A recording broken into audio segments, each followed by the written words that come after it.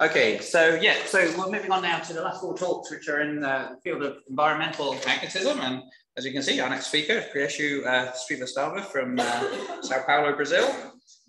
Will be presenting characterizing highland laterites of the Deccan Traps using environmental magnetism. So over to you.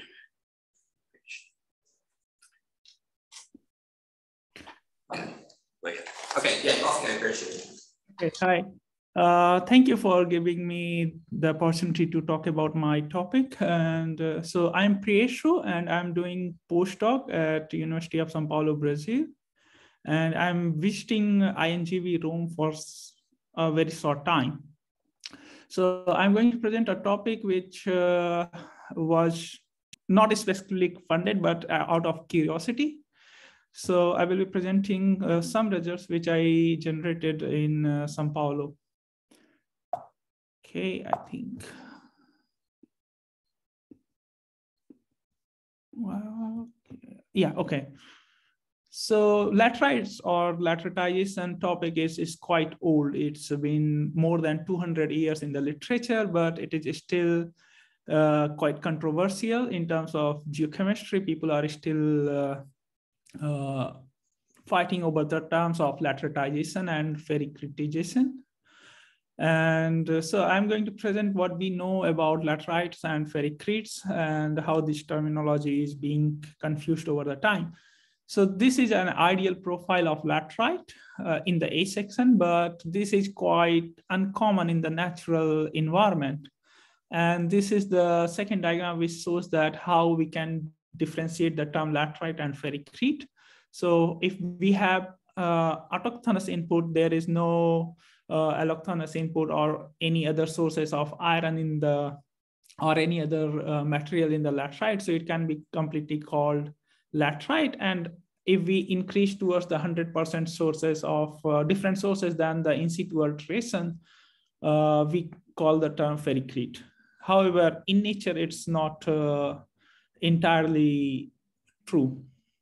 So what we know about the laterites in Deccan Traps. So Deccan Trap, we know the age, it's 66 million years, and the laterites were developed afterwards, but we don't have any absolute age for laterites of the Deccan Trap, but there are some ages on the laterites which were developed in the Archean rocks of the Western India, which is exposed in the Simoga, Sandur, and Goa regions. And these dates indicated three stages of alteration or three types of laterite formations. One is somewhat in the early Paleogene, and then the other stages of alteration, which was in the early Eocene or when the onset of Asian monsoon happened around 35 million years ago. And we can also see that the paleolatitude in this region was crossing the Köppen A climate belt, where precipitation was higher than evaporation. And that's when we have a huge amount of laterite formation in the western as well as eastern South Indian terrains. Okay, so iron sources in laterites has been there have been two models which tells about the laterite formations on the Deccan Trap. One is the continuous alteration, in-situ alteration, which was proposed by Widdowson and Cox, I think in 1998, 97. And then the latter model says that while iron was in situ as well as it was from the lateral enrichment through the fluvial input, interfluvial input, and then the further erosion led to the modern day topography of Deccan Trap, where we can see ferricrete capped massage or ferricrete trapped high reliefs of the Deccan Trap. Then there are other sources for different elements in the laterites, and which has been suggested using the neodymium isotopes as well as high field strengthening element. And these three are the prominent sources which can induce more dust into the laterite during its alteration and contributing to the laterite formations. Okay, so this is a field photograph the section we studied. This is the top relief of the ferricrete, and this is one of the road cutting section exposed in the Patan area. Patan is in the Bamnoli Range, which is very, very famous for the high ferricrete tops of the basalt. So megascopic features, we can see there are different features such as nodular spheroids, and then at the top we have more and more porous limonitic nature. In this part, we can also see a little bit of bauxitization being done or being formed in this part. One of my colleagues did the ore microphotography of this section, where we can also see very, very different colors as well as inclusions in it. Some of them are having limonitic filling, then more and more darkish and blackish hematite being formed there, as well as some of the saprolitic fragments. So my question was how we can understand these processes using environmental magnetic method, which has not been done till now in this type of settings in Deccan Traps. So we studied first, we characterized this profile using geochemistry. We used index of lateritisation, which is IOL, and then chemical index of alteration, mafic index of alteration. What we can see from the chemistry that just after the fresh basalt, we can see very, very high chemical weathering of these saprolite and ferricrete samples. And then when we can see index of lateritisation, it increases towards the top of the profile. And we checked also the mobility of different relatively immobile and mobile elements, and where we can see more than 100% loss of obviously more mobile elements such as sodium, magnesium, where silica is almost lost up to 50% in the middle of section. And as we progress towards the top, it is also gone for almost 100%. However, if we look at relatively immobile element, of which iron is of very particular importance, it shows very, very erratic behavior, because at certain point in the middle of the profile, it is 100% lost, whereas it gains more than 400% from the Deccan protolith in its content. So it gives how this much of percentage of iron is being produced at certain levels in the profile. So we measured routine magnetic parameters such as susceptibility, ARM, S ratio, and coercivity of remnants, and high HIRM as well for the characterization of different parameters. What we can see, there is a clearly increasing trend at the beginning when the alteration started, or in the basalt or saprolitic zone. And when we go towards the top part, we see almost negligible or very low concentration of magnetic minerals, specifically ferrimagnetic minerals. That can be also being seen from the S ratio. A very sharp jump can be also seen in coercivity of remnants. Okay, so we also did the quantification of hematite and goethite using diffuse reflectance spectroscopy, and we tried to also extract the pyrogenic susceptibility by using the citrate bicarbonate dithionite extraction method. In this, we can see again, like what we saw in the geochemical behavior, we can see at certain point hematite is totally absent, whereas goethite is present, really high concentration, but that cannot be seen in the other rock magnetic parameters or the routinely magnetic parameters like susceptibility and ARM. And redness or the color characterization follows the typical hematite pattern. We can see that the hematite seems to be controlling the color distribution of these laterite or ferricrete samples. And again, we see the chi-pedo in the basalt, it is negative. Obviously, we don't expect much of the pedogenic magnetic minerals in the fresh basalts, but as the alteration in the saprolite progresses, we see very high chi pedo, and then again we lose all the pedogenic magnetic minerals in the laterite and ferricrete zone. So to characterize the magnetic mineralogy and how it changes, I'm presenting here the thermal susceptibility data, which was measured in the argon environment. And these are the saprolitic zone where we can see two big humps. One is starting at around 200 degrees with the peak around 250 and 30 and 300. And then again, we see the very sharp decline around 560 or 570 degrees Celsius.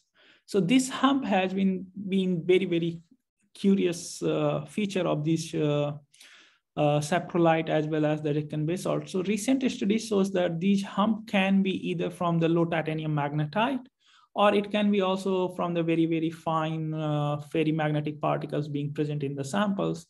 And it can be seen even in the fresh basalt. What we see there is a change is in the peak as we progress towards the top or towards the more alteration part towards the top. We can see there is a shift in the peak temperature as well. While we can see in the laterite and ferricrete, it's very, very, very distinguished feature we can see. For example, there are the samples where we have very, very or almost no hematite. We can see very weak signatures, whereas the samples where we have very high hematite, we can see the strong peak around 680 or 90 degrees Celsius, the Neal temperature of hematite. So hysteresis was also done on these samples, and then we can see the clear changes from typical coarse or PhD particle behavior towards the more wasp-based signature in the saprolite itself, where we can say that, okay, mixed signature was being formed. And when we can see the laterite and ferricrete zone, at certain point, we again see this signature of bimodal population of magnetic mineral, where we have low coercivity as well as high coercivity mineral. And most of the samples show almost goose neck behavior, where we have very broad or very high coercive antiferromagnetic minerals.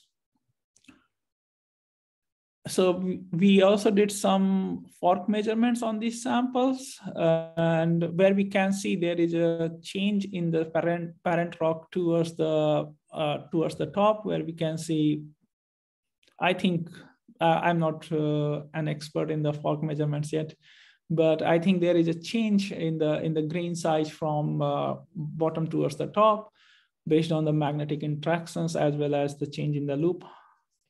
It gets more interesting in the laterite and ferricrete zone, where we can see again reappearance of low coercive ferrimagnetic minerals, whereas we can see very strong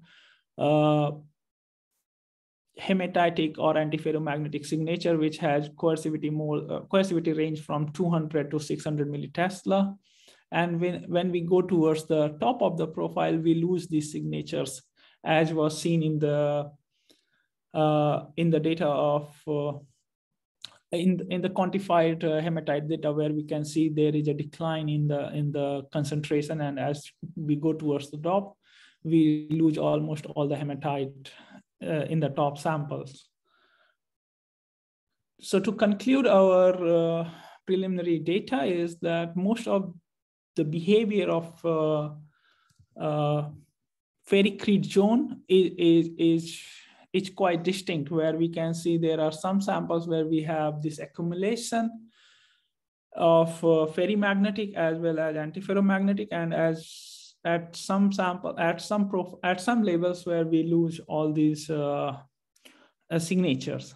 So probably this, to conclude my findings, is that probability that is that while the vertical migration of iron oxide was happening during the intense weathering, we also see the lateral enrichment of iron through the interflow of this model.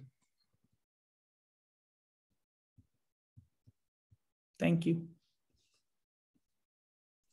Okay, yeah, thank you very much. Yeah, do we have any questions online or through the audience? Some very nice hematite forks in there. Not seeing any questions here, but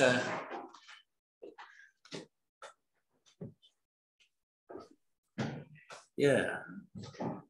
So yeah, Greg, did you use that actually?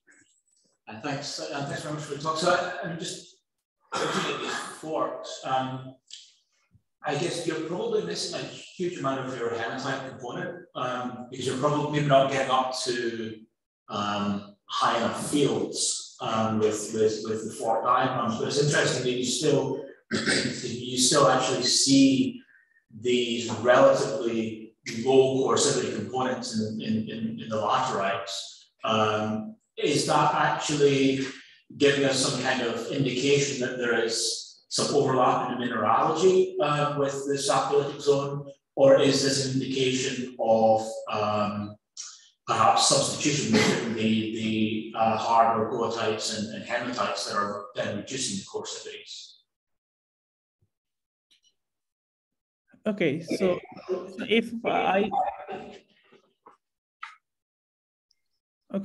if I clearly understood your question, because there was some distortion in the voice, is that in the laterite, in the fork diagram, we see either the mixture of mineralogy or whether it is the change in the particle size. Was it the question?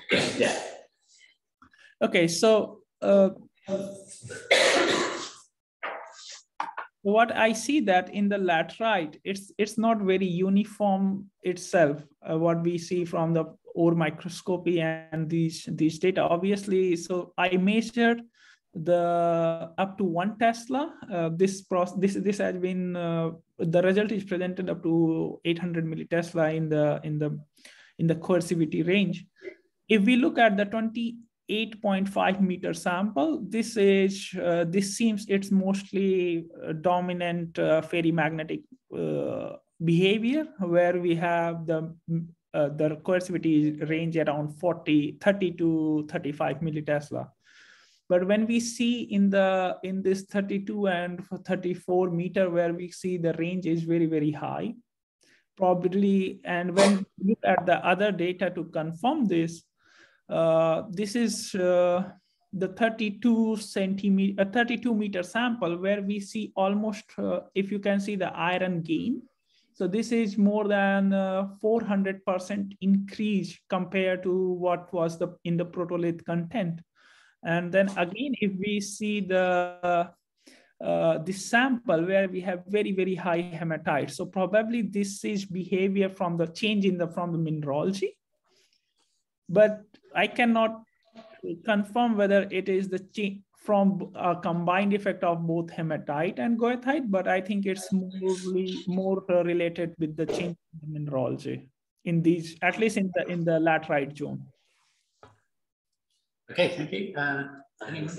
Yeah, okay. Hassan had exactly the same question. Okay. Anyway, well, yeah, thank you to Priyeshu. Thank you so much.